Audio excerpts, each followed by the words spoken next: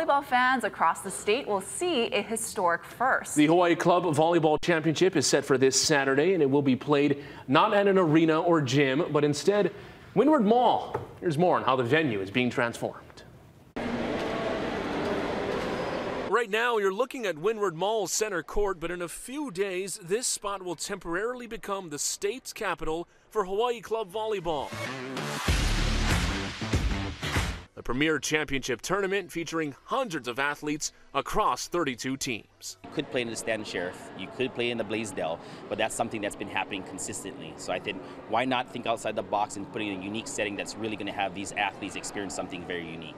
It's believed to be the first time ever a Hawaii indoor mall is hosting a tournament of this size, and organizers have been planning it for over a year, securing a venue, meeting fire code requirements, and inputting safety protections, such as retaining nets that will attach to these cables to prevent any errant shots. It's just going to be rocking here. I mean, I believe, especially with just the amount of people that are going to come, with the way that everything is situated with the second level, the lower level, and just the pure engagement of the people, not only in the volleyball community, but just people around in Hawaii, that their involvement in volleyball. Lots of planning, but the actual setup takes place in just a matter of hours. The court and nets can only be installed after the mall closes Friday night, but the tournament host has experience in these matters, having planned matches at the convention center.